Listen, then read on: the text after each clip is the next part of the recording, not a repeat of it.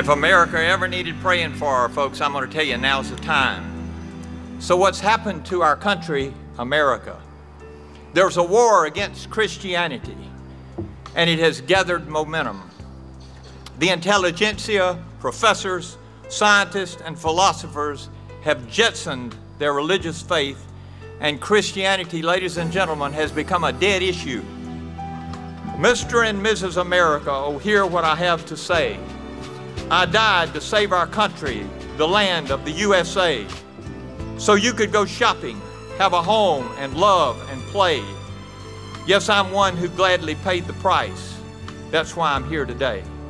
I want America to be free. I want her to stay great. So keep her clean from within. Don't wait till it's too late. Oh, Mr. and Mrs. America, listen as I say.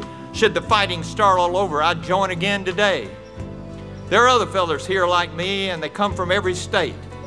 And I know that we can count on you to keep America great.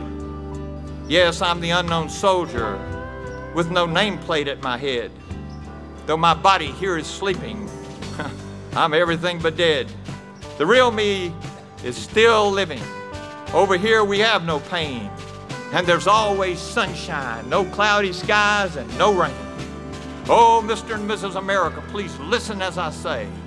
Boys from every branch of service are with me here today. We came from farms and cities and from every walk of life. And some gave up a mom and a pop, and some a child and a wife.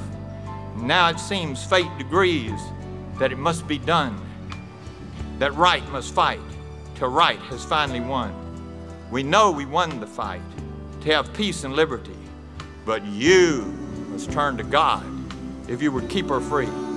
Oh, Mr. and Mrs. America, there's one far greater than me, and he died for your freedom in love and humility. So kneel down now in repentance before it's too late, for it's that kind of freedom that will keep America great. God bless you.